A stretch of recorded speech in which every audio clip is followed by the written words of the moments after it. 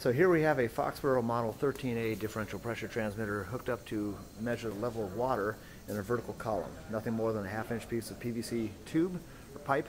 On the left-hand side we have a piece of clear plastic tubing serving as a sight glass. Although it's difficult to see right here, the water level is right there just by the tie wrap. I've placed this tie wrap on the tube as a marker for the upper range value of calibration. I have another tie wrap down below which is marking the lower range value of calibration. And I randomly set those for students.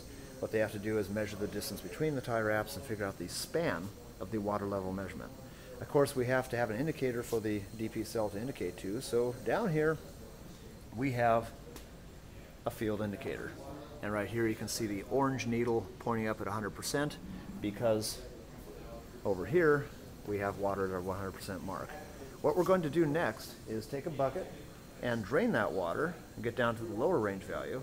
And we're going to see the pointer of the field indicator go down to 0%.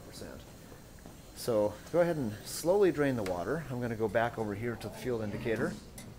And as we slowly drain water out of the water column, we're going to see this indication come down. So water's draining out, indication's coming down. We can see the water level drop here in our sight glass. See the water draining into the bucket, and so that water level is going to come down all the way down to the lower range value. Then it's going to shut off the valve.